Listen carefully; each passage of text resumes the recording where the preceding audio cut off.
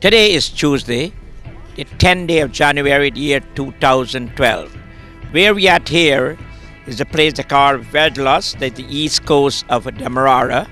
As in a live program, we had received several complaints about the area condition where you can look across there, and we will show some more footage, closer footage, where they mine pigs there, right? Pigs and sheep and things.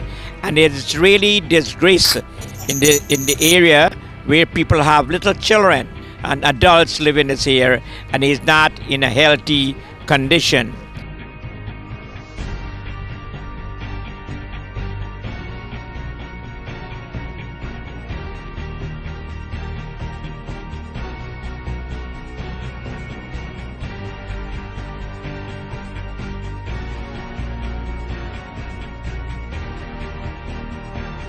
They are calling on the authority to do something concern this kind of problem they are facing in this neighborhood.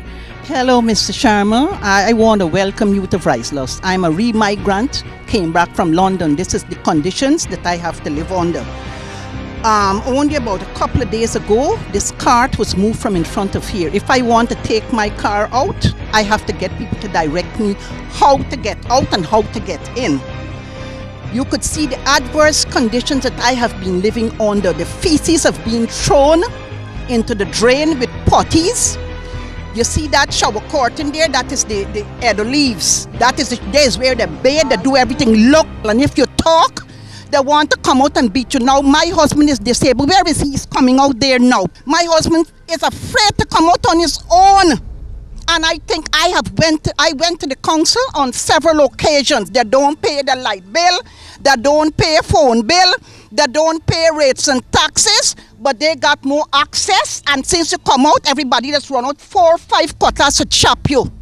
The guy that live in at 173, which is Alfred Braffett, chopped my brother behind his neck because the sheep was lying in the driveway where he have to come in, and he blow his horn on the sheep, so the sheep get up, but he didn't see the one that he jam it or whatever.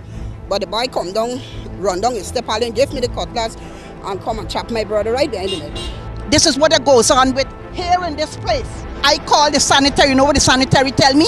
That she ain't going in there for nobody beat she and kill she. Look at the condition of that place. The party they ain't got a toilet, go the back. These are some of the conditions that we see here in Vedlos here, and the problem here is really need a sanitary and a health authority to be here to do something. We notice sick people live here, and what the allegation they are making here, that these people are very ruthless. They come out with cutlass. The place is very dirty and not healthy for a human being, and especially little children live around here. Now we will look at the pigs there. That's one of the pig does there. They got cow, they got what else in there? Horse, and that is in the yard where they live just about a few yards away from each other here. There are a lot of old vehicles packed up here. They need someone in authority to do something immediately, because the people that live around here are getting very angry. And before they start out our neighbor war, please, we call in the authority who responsible to do things. Look at this house condition. Look at it, the yard condition. Look at the horse grazing. Look at the pigs in the yard. Look at it surrounded. We are not concerned who not paying light bill or what have you. We are concerned about the health in this area. And the other part of it, for the past 6 months, the council did not do any cleaning in this area. Water's not running. When the rain falls, all the water running through my yard.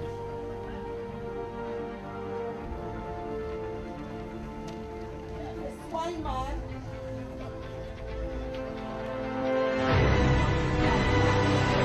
Like a better people, the pigs, they're breaking my fence, and they're coming in and they're damaging, they're digging up the yard and all kind of thing. I read it because of the weather. These are all residents out here will like to share their concern. What would you like to say, sir? I am more concerned about the roads, the deplorable condition of the roads. Yes, what you're saying, it is true. I did see some large holes on the main road to come in here.